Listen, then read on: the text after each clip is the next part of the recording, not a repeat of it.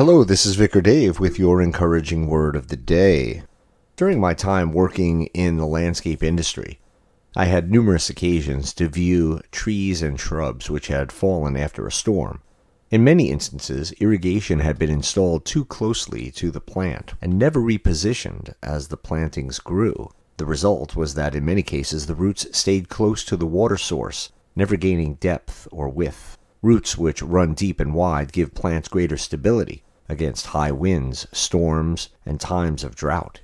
In Jeremiah chapter 17, verses 7 through 8, we read, "But blessed is the one who trusts in the Lord, whose confidence is in him. They will be like a tree planted by the water, that sends out its roots by the stream. It does not fear when heat comes. Its leaves are always green. It has no worries in a year of drought, and never fails to bear fruit." In these verses, a tree is planted next to a stream.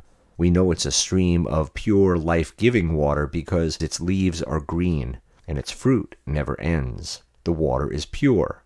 The supply is unending. As believers, the depth and width of our roots in faith are important, but more important is the source that feeds our roots. We have to send out our roots deep into the living waters of Jesus Christ and the truth of His Word, or risk not being able to sustain during the difficult moments in life. The Lord desires that we produce good fruit.